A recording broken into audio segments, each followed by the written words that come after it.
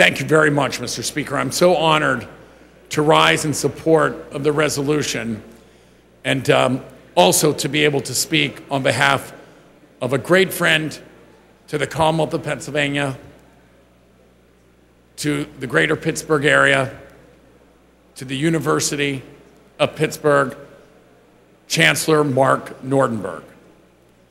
I do want to say, Mark is a graduate of North Allegheny High School and was a resident of the 28th District.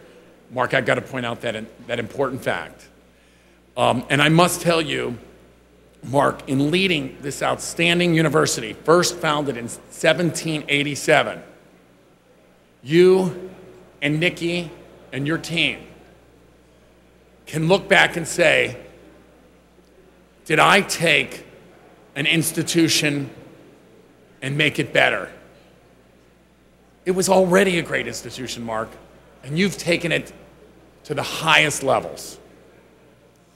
In addition, what you have done as a leader with your team for our region, the greater Pittsburgh region and its surrounding counties, we don't have enough thanks to pass on to you.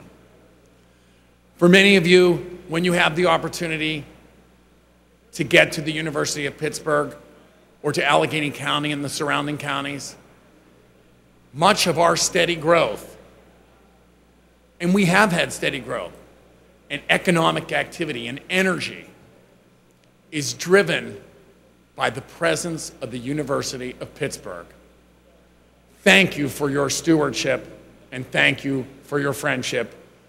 I stand in support of the resolution, and thanks for coming here today to see us on Pitt Day. All the best. Speaker.